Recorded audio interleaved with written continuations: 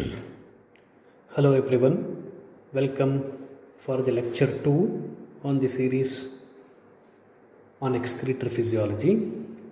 So in the last class or in the lecture 1 we ended up stating that the nephron is the basic functional unit of the kidney and it is made up of two different major components.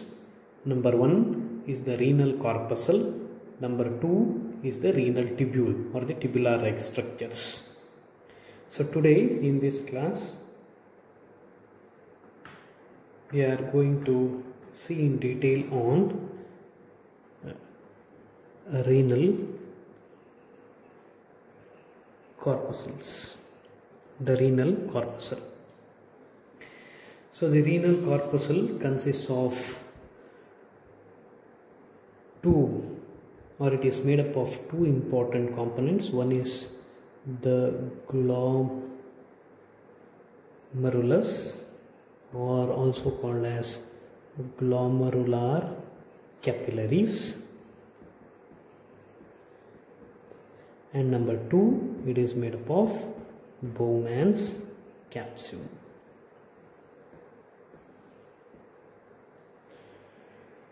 So the glomerulus or the glomerular capillaries is the tuft of capillaries. So they are the tuft of capillaries that are derived or that emerges from afferent arterioles. Afferent arterioles. So if you see, the renal artery will enter inside the kidney. For example, the renal artery enters inside the kidney through the hilum, and it is then divided into different branches like interlobar arteries, segmental arteries, and later on it leads to it is called afferent arterioles. So these are the afferent arterioles. Afferent arteriole. It leads to afferent arteriole. From the afferent arteriole you do get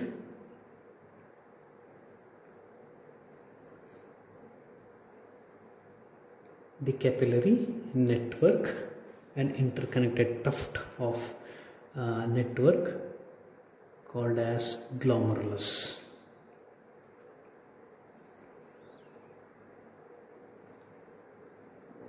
So once they form the capillary network, the blood is taken away through what is called efferent arterioles. Efferent arteriole. So the blood moves to the nephron via afferent arteriole, then it goes to the capillary bed, the glomerulus, and the blood is taken away from the nephron via the efferent arteriole. So this whole capillaries is surrounded by a capsule-like structure called Bowman's capsule. So the whole of this glomerulus is surrounded by a Bowman's capsule.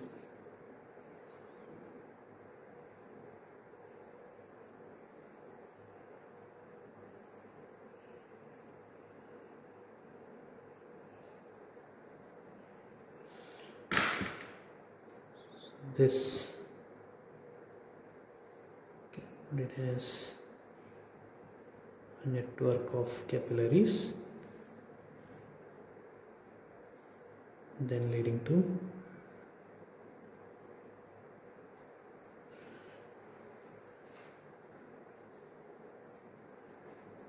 this is the glomerulus, this is the Bowman's capsule enclosing the glomerulus. So this glomerulus consists of, or it is lined by discontinuous endothelial cells. So they are lined by discontinuous endothelial cells.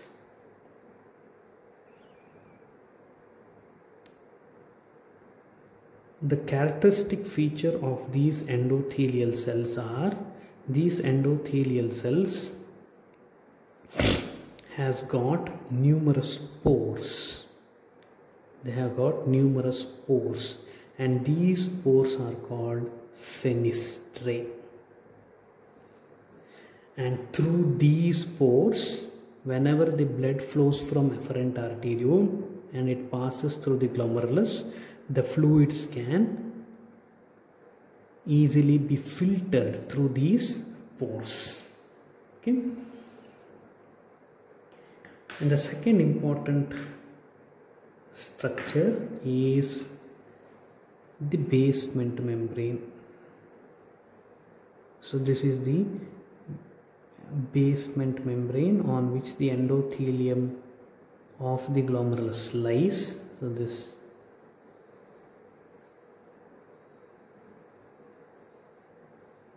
So this basement membrane is called glomerular basement membrane. Glomerular basement membrane, GBM. So it is not a typical lipid bilayer. Instead, they are made up of gel-like structures. They are made up of gel-like materials. Mainly it consists of type 4 collagen, laminins, nidogens, and other glycoproteins, proteoglycans, etc.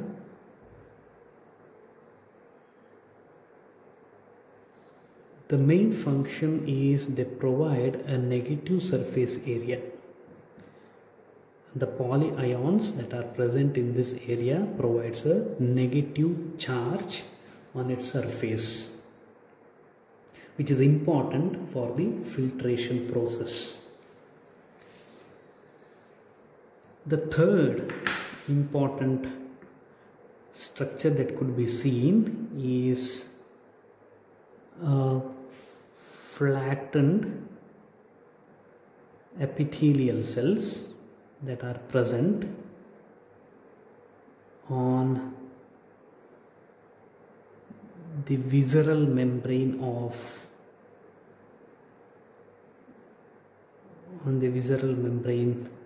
the Bowman's capsule, and these cells, flattened cells, are called podocytes. Podocyte. The characteristic feature of this podocyte is they have finger-like projections which will be attached to the basement membrane, So these finger-like projections are called pedicels, or they are also called foot processes. Foot processes of the podocytes, or it is also called as pedicels. And the foot processes of one podocyte and the foot process of another podocyte is also adhered or intertwined together by a structure called slit diaphragms.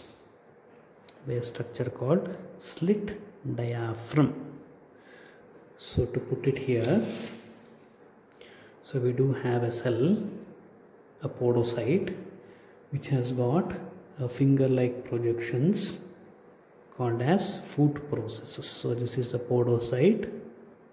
Here we have the pedicel or the foot process,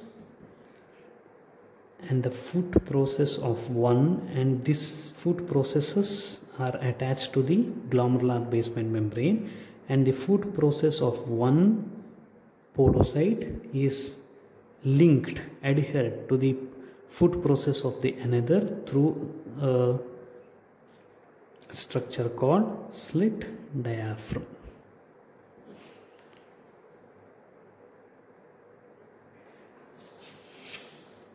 So we do have the cells here, and the whole space here is referred to be as mesangium. So the mesangium is the matrix gel-like structure that is present here, which consists of a specialized cells called mesangial cells, called as mesangial cells. So meso means middle, glial refers to the capillaries. So the cells that are present in the middle of this capillaries, that is especially the glomerular capillaries, is referred to be as mesangial cells. So this mesangium matrix, extracellular matrix, helps to give a structural support for the glomerulus. So the mesangial cells, number one, they will help in providing the support. Number two, they will synthesize the extracellular matrix.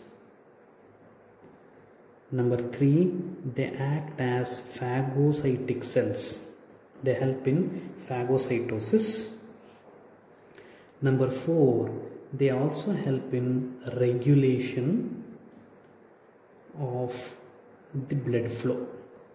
That is, they are capable of contracting. So whenever the mesangial cells, so here also we can have the mesangium and the mesangial cells. So whenever the mesangial cells here contract, so they will decrease the diameter of the efferent arteriole.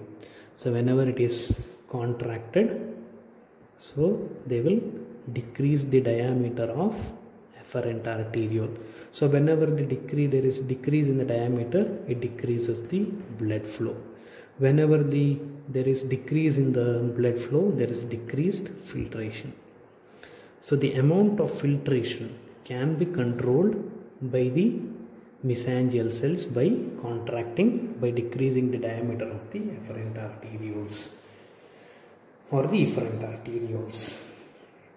So coming back again, the tuft of capillaries that are found here is referred to be as glomerulars or glomerular capillaries. They are lined by the endothelial cells, which has got numerous pores called as fenestrae, and the whole glomerulus is encapsulated by a capsule called as Bowman's capsule. Number two, the basement membrane here is referred to as glomerular basement membrane, on which the endothelium lies. So this glomerular basement membrane is gel-like, which is made up of your type 4 collagen, laminins, nidogens, glycoproteins, proteoglycans. Mainly it will provide you a negative surface area. Number three, we do have a specialized cells called as podocytes. These podocytes has got foot-like processes called as pedicels. They are the finger-like projections. They will attach to the glomerular basement membrane, and the pedicel of one foot processes is attached to the other through a structure called slit diaphragms.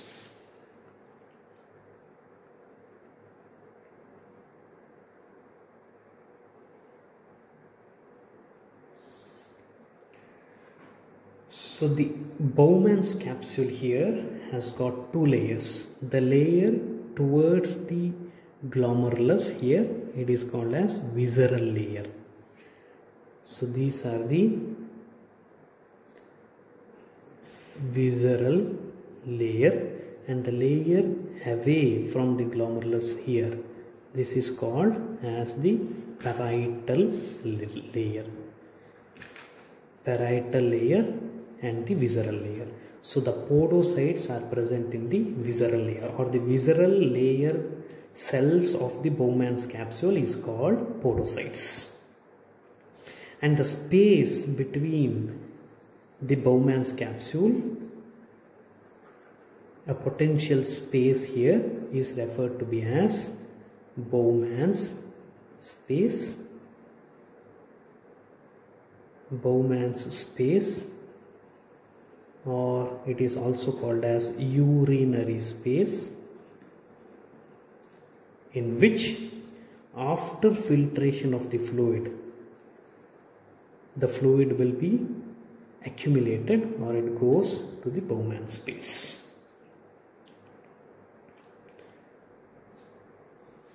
So by now, the renal corpuscle consists of, number 1, tuft of capillaries called as glomerulus.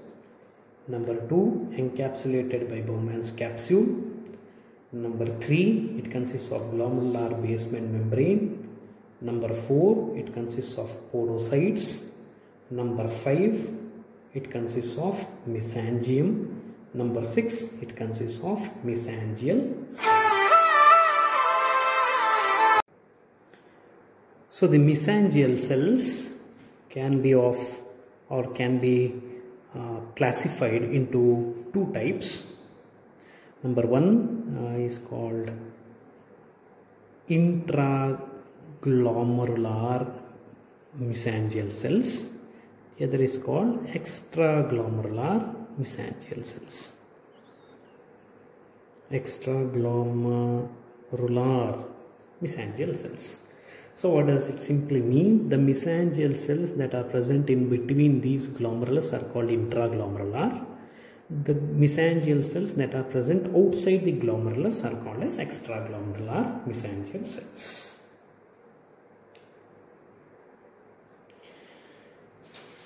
So the next important point to be remembered here is the filtration barriers.